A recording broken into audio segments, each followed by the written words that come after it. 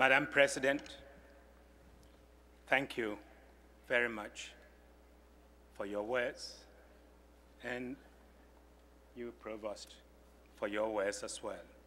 And I want to thank you on behalf of all my fellow honorees for the degrees you've bestowed on us today. Fellow graduates, my wife Nan and I are deeply honored to join you and your proud parents on this happy day. We offer each one of you our warmest congratulations. But I must admit that I am a bit apprehensive because I know you're all looking at me and thinking, there is no way he's going to be as good as Bono.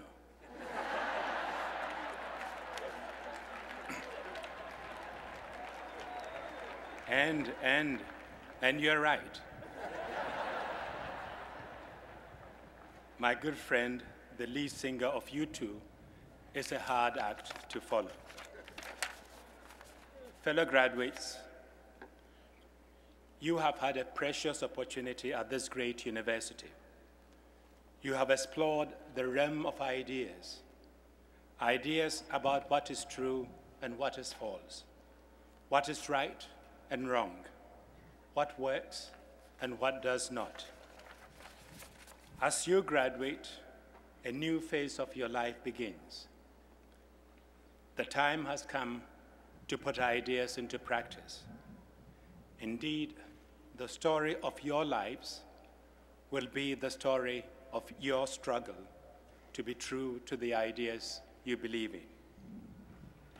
It is the same for individual nations and for our world. As Bono said last year, the United States of America is not just a country, it is an idea.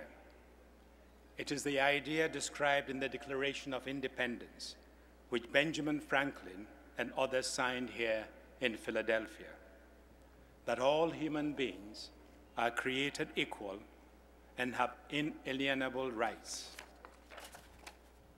The United Nations is an idea too. It is not just a building in Manhattan or a piece of international machinery. It embodies a conviction on the part of peoples everywhere that we live on a small planet and that our safety, our prosperity, our rights, indeed our freedoms, are indivisible. Your grandparents' generation learned this hard lesson. I hope some of them are here with you today to share in this proud moment. In the 1920s and 1930s, many in this country thought that Europe's problems were for Europeans to solve, and that dangers in Asia did not matter to the United States. Pearl Harbor proved that idea wrong in practice, while the horrors of the Holocaust proved it utterly wrong as a matter of ethical responsibility. You, the class of 2005, have learned this lesson anew in your own time.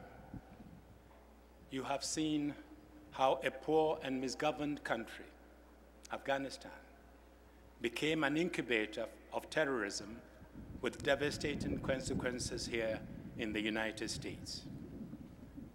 And you have seen on your television screens some of the terrible indignities suffered by your fellow men and women from war, terrorism, tyranny, injustice, hunger, poverty, ignorance, and disease.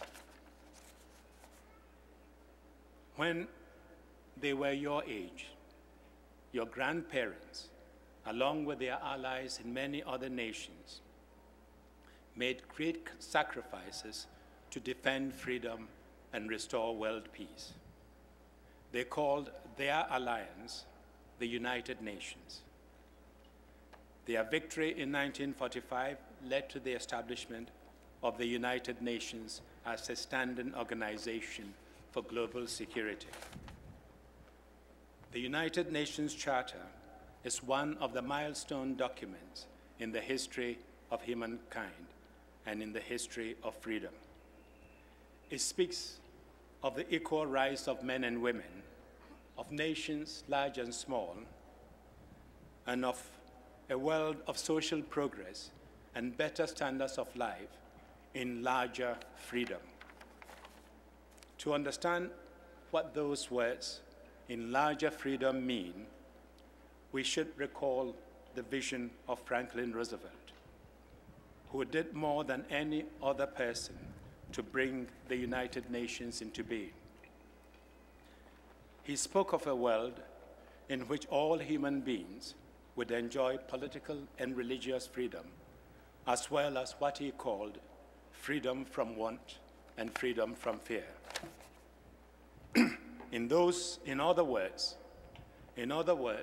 democracy, peace, and decent standard of living should be the birthright of every person. And thus, human rights, security, and development, taken together, make up the idea of larger freedom. After all, a young man your age who has HIV/AIDS, who cannot read or write, and who lives on the brink of starvation is not truly free, even if he can vote to choose his rulers. Equally, a young woman your age who lives in the daily shadow of civil war, or who has no say in the way her country is run, is not truly free, even if she has enough money to feed herself and her family.